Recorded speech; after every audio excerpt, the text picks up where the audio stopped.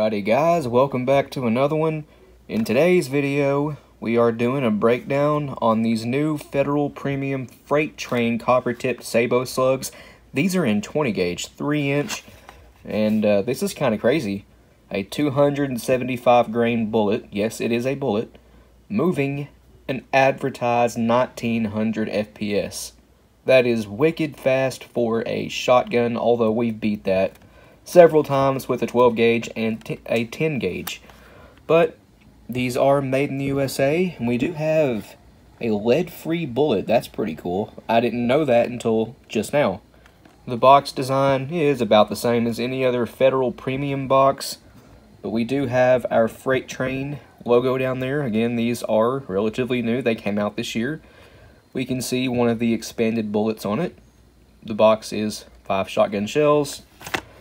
Once again, our specs, 20 gauge, 3-inch, 1900 FPS, 275 grain bullet. It doesn't say anywhere on the box what the diameter is, but it looks like it's a 50 cal. The back of the box is just a bunch of warnings. The bottom of the box, or actually, it's the top, just more warnings. Sorry for the out of focus. If you want to read anything, just pause it. If this thing would focus. Here's a better view of the back. Anyway, the other side of the box is just more warnings. The bottom of it is some info about, well, the Slug and Sabot combo. If you want to read anything, just pause it. I know someone's going to ask this, but the box says right there, use in fully rifled barrels only. So, no, you will not have a good accuracy out of these in a smoothbore, and probably not a rifled choke. Fully rifled barrels only.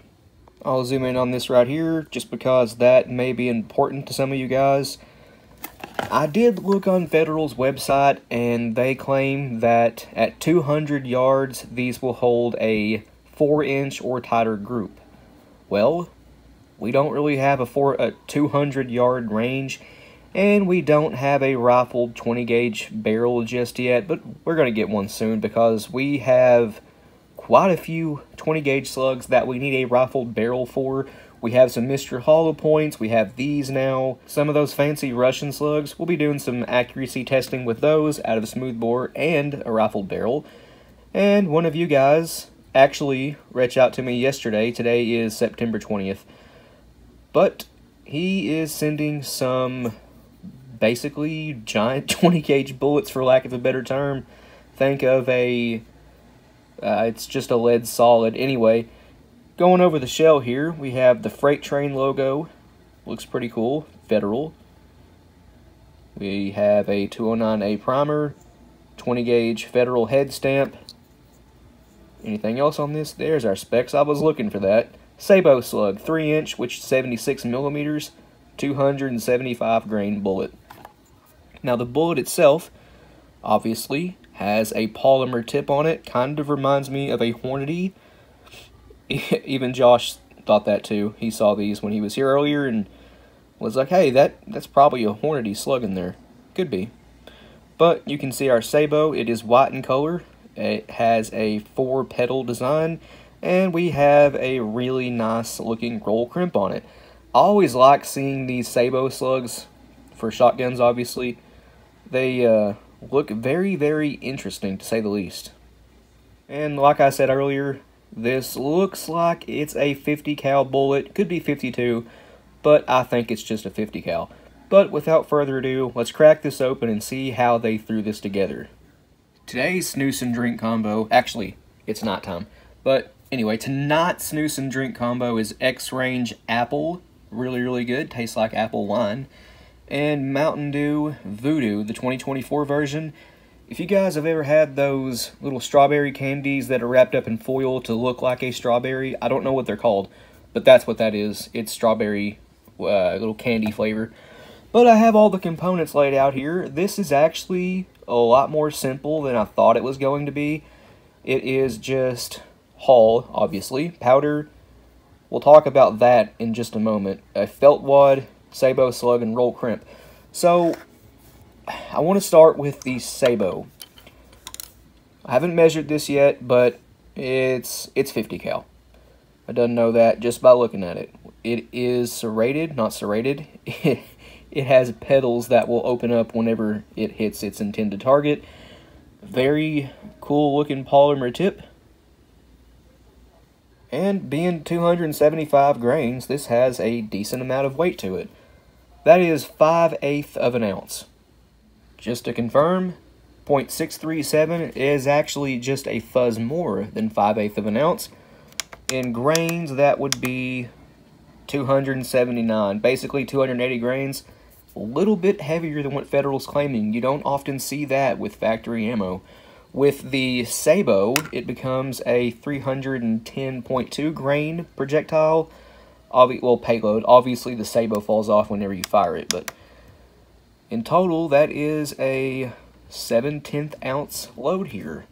And of course, this being a Sabot slug, they fit together very, very tight. They kind of have to be. You want the rifling to be able to put enough pressure on the slug to allow it to spin. So, let's actually measure this now. That was kind of hard to drop out of there. But yeah, let's measure that. I'm betting it's 50 cal. Spot on, 50 cal.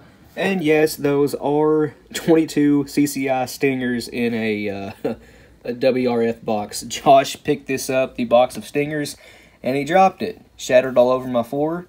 He picked them up, and this is now their new home. Here's what the Sabot looks like. It's just basically a really, really heavy-duty shot cup. You can see how thick the pedals are. Again, they have to be to stand up to rifling.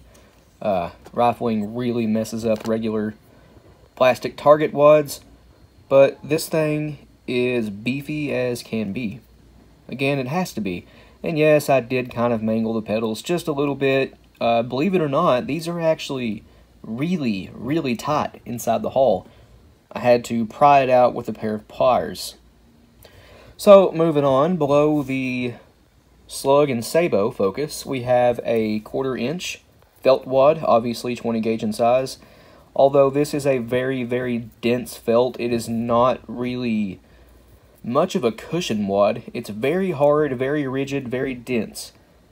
And just to prove that, you can see on the left and right side, it is crushed just a little bit with the pliers, because again, that was in there tight, I had to squeeze it out. Below that is something I've never seen before. If you guys have any experience with the X10X or X12X gas seals, this is it, except in 20 gauge. Where'd it go? Yeah, I've never seen a 20 gauge X series gas seal. But that's what this is. I didn't even know that these were in existence. Now, I wish we could get these on the commercial market. That would be awesome. We can get 10 and 12 gauge ones, but not 20 gauge. At least not that I've ever seen or seen anyone mention. But there it is. X20X, I guess you'd call it. Somehow, I managed to lose the clip of me showing the powder, but it was 47.5 of some kind of ball powder that looks like LS, but definitely not it. And if you guys watched the Federal Premium 20 gauge 20 pellet free buck breakdown I did the other day, well, this is the exact same hull, but in 3 inch. It also has a low yellow plastic base wad, which I am not used to seeing in 20 gauge Federal hulls. Again, I have hundreds of these. I've never seen a plastic base wad in a Federal 20 gauge hull. But here it is, 3 inch. If I didn't mention it, that is not brass. 99% of modern shotgun shells do not have brass. It is actually brass-plated steel. So I have this in order now. We have our hull and primer. Our powder, X20X, that's what I'm going to call it because that's kind of what it is, an X20X gas seal. 1/4 inch felt wad, although not much in the way of cushion. Our plastic Sabot, and a 275 grain 50 cal slug. Alright, let's wrap this back up and see if I can make it look presentable. Although, the top of the hull on the back side, that might be kind of troublesome. Actually, that went back together effortlessly, although most of the font is now gone off our hull. That's okay. We know what these are. Ain't no mistake in that. Very, very nice roll crimp. If you hear that noise in the background, that is my dog. His name is Andre because he's a very small Chihuahua. Andre the Giant. But very, very nice roll. I don't see anything wrong with that. Looks great. Slug's in there nice and tight. Anyway, guys, there is a breakdown on Federal Freight Train Copper Tip Sabot Slug 20 gauge 3-inch, 275 grain 50 cal at 1900 FPS. It might be a month, maybe 2 months before we get around to testing these. Again, we have to get a rifled barrel 20 gauge. His dad, Josh's dad, has a Maverick 88 in 20 gauge. I'm pretty sure we can find a rifled barrel for it relatively easy. If not, we'll just, well, save it for an Ultra Slug. But I think I'm winning this one here, guys. Thanks for watching. We'll see you in the next one.